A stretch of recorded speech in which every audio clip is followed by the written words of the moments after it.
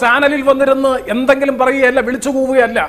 ഞാൻ വെല്ലുവിളിക്കുന്നു ബഹുമാനപ്പെട്ട മന്ത്രി, ഞാൻ ഈ പറഞ്ഞതിൽ എന്താണ് കളവ്? എനിക്കൊരു ബേജാറുമില്ല. ഞാൻ ക്ഷമയോടെ കേട്ടിരുന്നു, ക്ഷമയോടെ മറുപടി പറയുന്നു. ഞാൻ ആ വെല്ലുവിളി ഏറ്റെടുത്തു.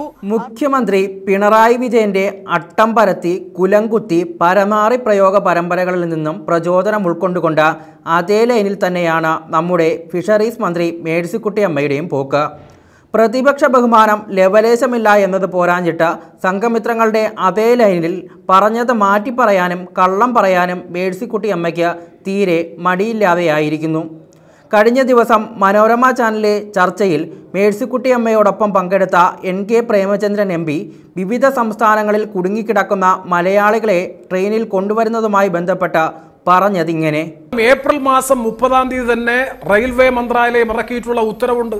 അതിൽ വളരെ വ്യക്തമായി പറയുന്നുണ്ട്, ഒറിജിൻ സ്റ്റേറ്റും എവിടെ നിന്നാണോ തീവണ്ടി സർവീസ് ആരംഭിക്കുന്നത് ആ തീവണ്ടി സർവീസ് ആരംഭിക്കുന്ന സംസ്ഥാനവും എവിടെയാണോ സർവീസ് അവസാനിക്കുന്നത് ഡെസ്റ്റിനേഷൻ സ്റ്റേറ്റും ഈ രണ്ട് സംസ്ഥാന ഗവൺമെന്റുകളും എഗ്രി ചെയ്ത് കഴിഞ്ഞാൽ ഇതിനാവശ്യമായിട്ടുള്ള ടിക്കറ്റ് ഫെയറിന് ആവശ്യമായിട്ടുള്ള പണം ഡെസ്റ്റിനേഷൻ സ്റ്റേറ്റ് ഏത് സ്റ്റേറ്റ് ആണോ അത് സ്പോൺസർ ചെയ്യുന്നത് അങ്ങനെയുള്ള സംസ്ഥാനങ്ങളിലേക്ക് പ്രത്യേക തീവണ്ടി, സ്പെഷ്യൽ തീവണ്ടി ഒറിജിൻ സ്റ്റേറ്റിൽ നിന്ന് ആരംഭിച്ചാൽ ഡെസ്റ്റിനേഷൻ സ്റ്റേറ്റിൽ അവസാനിക്കുന്ന നിലയിൽ സ്പെഷ്യൽ തീവണ്ടി സർവീസ് ആരംഭിക്കാമെന്ന് റെയിൽവേ മന്ത്രാലയം ഉറപ്പു നൽകി.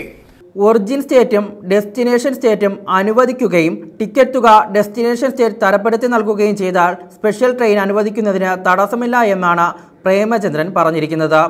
വളരെ വ്യക്തമായ അദ്ദേഹം കാര്യങ്ങൾ പറഞ്ഞിട്ടും ഫിഷറീസ് മന്ത്രിക്ക് അത്ര തിരിഞ്ഞിട്ടില്ലെന്ന് തോന്നുന്നു. അദ്ദേഹം പറഞ്ഞത് അർത്ഥസത്യമാണെന്നും പറഞ്ഞ മന്ത്രി പിന്നീട് നടത്തിയ പ്രകടനം ഒന്ന് കാണേണ്ടത് തന്നെയായിരുന്നു. എന്താ ഗൈഡ് ലൈൻ? എവിടെ നിന്നാണോ വരുന്നത് അല്ലെ എവിടേക്കാണോ പോകുന്ന സ്റ്റേറ്റ് ചില കാര്യങ്ങൾ ചെയ്യണം. അതിലൊന്നാണ് ആളുകളെ അറേഞ്ച് ചെയ്യുക, സ്റ്റേഷനിൽ എത്തിക്കുക, ട്രെയിനിന്റെ ടിക്കറ്റ് എടുക്കാനുള്ള അറേഞ്ച്മെന്റ് വരുത്തുക. അത് കറക്റ്റ്, അർത്ഥസത്യം.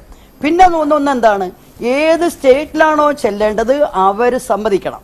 ആ ഭാഗമാണ് ബോധപൂർവം പ്രേമേന്ദ്രൻ മറച്ചു വെച്ചിട്ട് ഇവിടെ ഒരു തട്ടിവിടലാണ്. അത് അയാളുടെ ഒരു ശീലമാണ്. പിച്ചും പേയും വിളിച്ച് പറഞ്ഞ മേഴ്സിക്കുട്ടിയമ്മയ്ക്ക് പ്രേമചന്ദ്രനിൽ നിന്നും കിട്ടിയത് അടാർ മറുപടിയായിരുന്നു. തിരിയാത്ത മന്ത്രിക്ക് ആ മറുപടിയിൽ നിന്നും എല്ലാം തിരിഞ്ഞു എന്നത് വ്യക്തം. ആദ്യം ബഹുമാനപ്പെട്ട മന്ത്രി ചർച്ചകളിൽ പങ്കെടുക്കുമ്പോൾ പ്രതിപക്ഷ ബഹുമാനത്തോടുകൂടി സംസാരിക്കാൻ ആദ്യം പഠിക്കണം. അവർ ഒന്നാമത് പറഞ്ഞത് ഞാൻ പറഞ്ഞത് ശുദ്ധ കളവാണ്, 2 അർദ്ധസത്യമാണ്.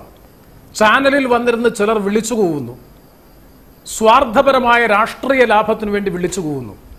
ഈ പദപ്രയോഗങ്ങൾ പ്രതിപക്ഷ ബഹുമാനത്തോടുകൂടി സ്വീകരിക്കുന്നതല്ല. ഞങ്ങൾ ബഹുമാനപ്പെട്ട മന്ത്രി എന്ന് അഭിസംബോധന ചെയ്യുന്നത് ആ പദവിയോടുള്ള മാന്യതയാണ്. ഞാൻ വെല്ലുവിളിക്കുന്നു ബഹുമാനപ്പെട്ട മന്ത്രി, ഞാൻ പറഞ്ഞതിൽ ഏതെങ്കിലും ഒരു കാര്യം അർദ്ധസത്യമോ ശുദ്ധകളവോ ആണെങ്കിൽ ഞാൻ ഈ പാർലമെന്റ് അംഗത്വം രാജിവെക്കാൻ തയ്യാറാണ്. നിങ്ങൾ പറയുന്ന ജോലി ഞാൻ ചെയ്യാം. ഗവൺമെന്റ് ഓഫ് ഇന്ത്യയുടെ റെയിൽവേ മന്ത്രാലയം പ്രസിദ്ധീകരിച്ചിട്ടുള്ള സർക്കുലറിൽ പറഞ്ഞിട്ടുള്ളത് ഒറിജിൻ സ്റ്റേറ്റ്, ഞാൻ പറഞ്ഞെന്താണ് ഒറിജിൻ സ്റ്റേറ്റ് എന്ന് പറഞ്ഞാൽ എവിടെ നിന്നാണോ തീവണ്ടി സർവീസ് ആരംഭിക്കുന്നത്, 2 ഡെസ്റ്റിനേഷൻ സ്റ്റേറ്റ് എവിടെയാണോ തീവണ്ടി സർവീസ് അവസാനിക്കുന്നത് ആ ഒറിജിൻ സ്റ്റേറ്റും ഡെസ്റ്റിനേഷൻ സ്റ്റേറ്റിലെയും 2 സ്റ്റേറ്റുകളും സംബന്ധിച്ചാൽ സംസ്ഥാന ഗവൺമെന്റ് ഇതിനാവശ്യമായിട്ടുള്ള സ്പോൺസർഷിപ്പ് ചെയ്താൽ എന്ന് പറഞ്ഞാൽ ആവശ്യമായിട്ടുള്ള ടിക്കറ്റ്, റവന്യൂ ടിക്കറ്റ് കളക്ട് ചെയ്ത് കൊടുക്കുകയോ ഗവൺമെന്റ് ഓഫ് കേരള അല്ലെങ്കിൽ ബന്ധപ്പെട്ട സംസ്ഥാന ഗവൺമെന്റ് ഇതിന്റെ പണം അടയ്ക്കുകയോ ചെയ്താൽ ഏത് സ്ഥലത്തേക്ക് വേണമെങ്കിലും തീവണ്ടി സർവീസ് ആരംഭിക്കാൻ തയ്യാറാണ് എന്ന് കേന്ദ്ര റെയിൽവേ മന്ത്രാലയം സർക്കുലർ ഇറക്കിയിട്ട് 10 ദിവസത്തിന് മുകളിലായി. ഞാൻ റെയിൽവേ മന്ത്രിയുമായി സംസാരിച്ച ഉത്തരവാദ ബോധത്തോടുകൂടി തന്നെയാണ് ഞാൻ പത്രത്തിൽ വാർത്ത കൊടുത്തത്, ജനങ്ങളോട് പറഞ്ഞത്. അല്ലാതെ ചാനലിൽ വന്നിരുന്ന് എന്തെങ്കിലും പറയുകയല്ല, വിളിച്ചു പോവുകയല്ല. ഞാൻ വെല്ലുവിളിക്കുന്നു ബഹുമാനപ്പെട്ട മന്ത്രി, ഞാൻ ഈ പറഞ്ഞതിൽ എന്താണ് കളവ്, എന്താണ് അർദ്ധസത്യം? ഞാൻ എത്രയോ വർഷങ്ങളായി ചാനൽ ചർച്ചകളിൽ പങ്കെടുക്കുന്നു. എന്ത് കളവ് പറയുന്നു? ഒരാളെ കുറിച്ച് ഒരു ആരോപണം ഉന്നയിക്കുമ്പോൾ ആരോപണം അടിസ്ഥാനപരമായിരിക്കണം. മന്ത്രി പദവിയിൽ ഇരിക്കുന്നു എന്നുള്ളത് കൊണ്ട് ആരെക്കുറിച്ചും എന്തും പറയാം എന്ന ധാരണ തെറ്റാണ്. ഞാൻ പറഞ്ഞത് തെറ്റാണെങ്കിൽ തെറ്റാണെന്ന് പറയാം, നിഷേധിക്കാം, നിരാകരിക്കാം. അല്ലാതെ അയാൾ വന്നിരുന്ന് ചാനലിൽ വന്നിരുന്ന് വിളിച്ചു കൂവുന്നു, ശുദ്ധമായ ഒരാൾ കളവ് പറയുന്നു എന്ന് പറഞ്ഞ ഗുരുതരമായിട്ടുള്ള ആരോപണമാണ് ബഹുമാനപ്പെട്ട മന്ത്രി. ഞങ്ങളെപ്പോലെ പൊതുപ്രവർത്തന രംഗത്ത് നിൽക്കുന്ന ഞങ്ങൾ കല്ലുവച്ച പച്ച നുണ ദശലക്ഷക്കണക്കിന് ജനങ്ങൾ കേട്ടുകൊണ്ടിരിക്കുന്ന ഒരു TV സംപ്രേഷണത്തിൽ നിന്ന് ശുദ്ധ കളവാണ് പറയുന്നത് എന്ന് പറഞ്ഞാൽ അത് തെളിയിക്കാൻ നിങ്ങൾക്ക് ബാധ്യതയുണ്ട്. നിങ്ങൾക്ക് അതിന്റെ ഉത്തരവാദിത്വമുണ്ട്. കേരളത്തിൽ ഒരു റെസ്പോൺസിബിൾ മിനിസ്റ്ററാണ് പറയുന്നത് ഞാൻ കല്ലുവെച്ച പച്ച നുണ ടെലിവിഷൻ ചാനൽ വന്നിട്ട് പറഞ്ഞു എന്ന്. ഞാൻ വെല്ലുവിളിക്കുന്നു, നിങ്ങളുടെ വെല്ലുവിളി ഞാൻ ഏറ്റെടുക്കാം. ഞാൻ ഈ പറഞ്ഞതിൽ എന്താ കളവ്? ഞാൻ ഈ പറഞ്ഞതിൽ എന്താ? പിന്നാലെ ഉത്തരം മുട്ടിയ മേഴ്സിക്കുട്ടിയമ്മ വീണിടത്ത് കിടന്ന് ഒറ്റ ഉരുളലായിരുന്നു. ഒറിജിൻ സ്റ്റേറ്റും ഡെസ്റ്റിനേഷൻ സ്റ്റേറ്റും എന്ന പറഞ്ഞില്ലെന്നും പറഞ്ഞായിരുന്നു പിന്നീടത്തെ പ്രകടനം. തലയ്ക്ക് ഭ്രാന്ത് പിടിച്ചാൽ ചങ്ങലക്കിടാം. നാവിലെ ലൈസൻസ് ഇല്ലാത്ത CPMകാരെ എന്ത് ചെയ്യണമെന്നറിയാത്തത് കൊണ്ട് അവതാരകൻ അവിടെയും ഇവിടെയും തൊടാതെ കാര്യങ്ങൾ അവസാനിപ്പിച്ചുവെന്ന് പറയേണ്ടി വരും. ടീച്ചറമ്മയോളം പോന്ന നന്മമരമായി വളരാനുള്ള മേഴ്സിക്കുട്ടിയമ്മയുടെ അടാർ പരിപാടികൾ കാണുന്നവർക്ക് മനസ്സിലാകുന്നില്ലെന്നാകും കരുതുന്നത്.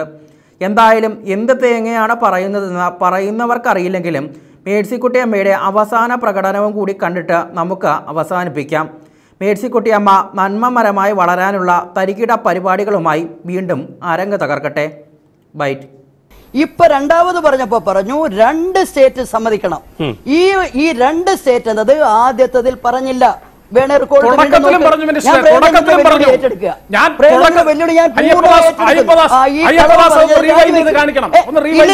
നിങ്ങൾ പറഞ്ഞില്ല. ഇടയ്ക്ക് പറയരുത്, ഇടയ്ക്ക് പറയരുത്.